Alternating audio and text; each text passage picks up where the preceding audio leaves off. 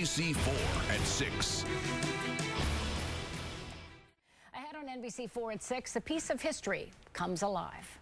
I didn't even know what an atomic bomb was. All I knew was that I was going to be getting to come home.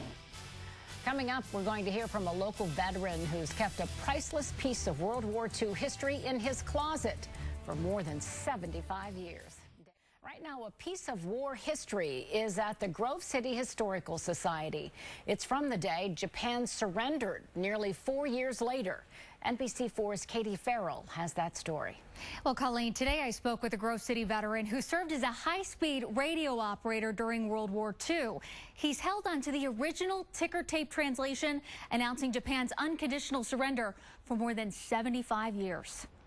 Bill, who didn't want us to use his last name, is a humble man who doesn't like to talk about himself.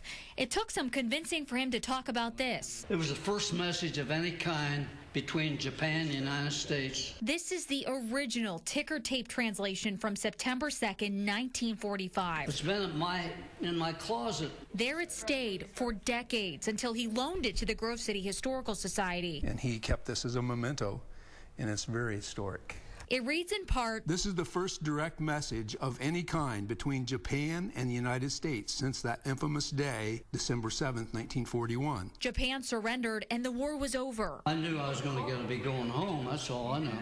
At 94, Bill remembers a lot about the war, but says he's no hero.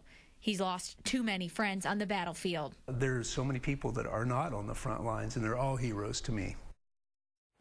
And Bill also held on to the original ticker tape. It was barely holding up. That will soon be on display at the Historical Society as well. It's really amazing. I think he's had that in his closet for all of these years. And, you know, he was a radio operator. Yep. They all had such important jobs. And every one of those World War II veterans you talk to, they're always so humble. Oh, my gosh. And they always want to say, no, the other guy was a hero. And that's why it took some convincing today. Yeah. He said, it's not about me. I want this to be not at all about me, be about my buddies and the people who It really was the greatest generation. Yeah.